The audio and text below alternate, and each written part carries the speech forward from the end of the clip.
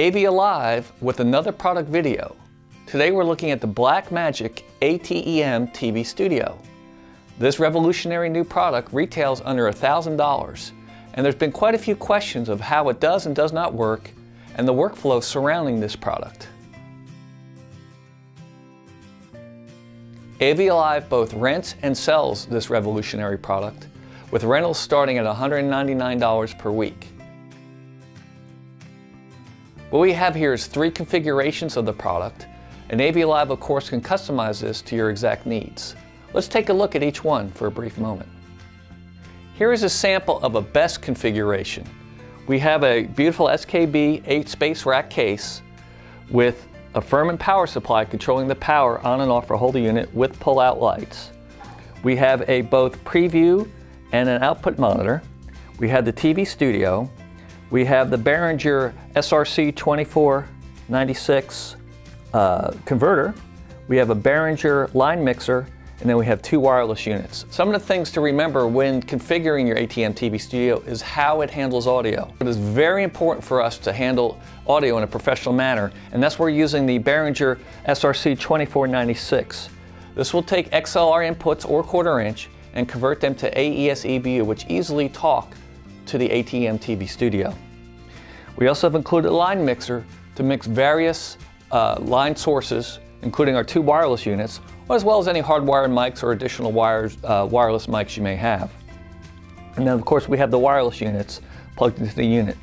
Now the purpose of a unit like this is perfect for out in the field because it gives you your preview monitor as well as your output monitor, and allow you to easily record to disk, your program output, or as well as use your queuing for your multi-view.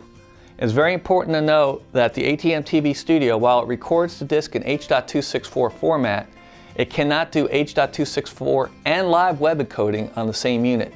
You will need to break that out as a separate entity, and we'll take a look at that a little later. So this is an example of a field unit, complete, ready to go, able to do webcasting or recording anywhere you want to go.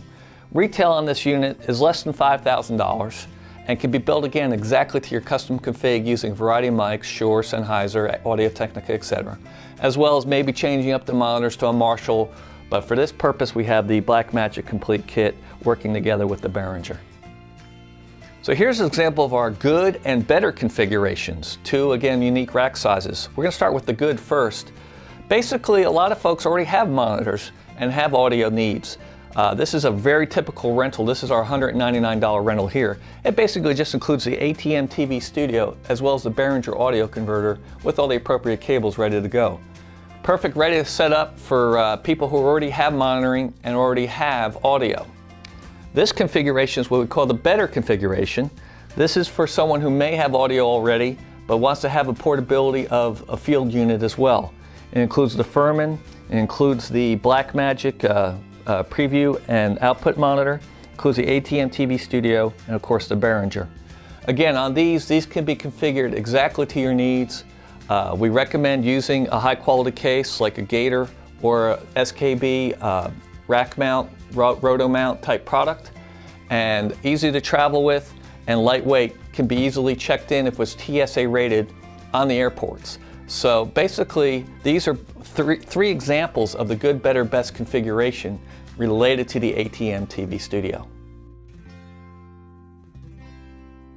Let's talk about the inputs and outputs of the ATEM TV Studio.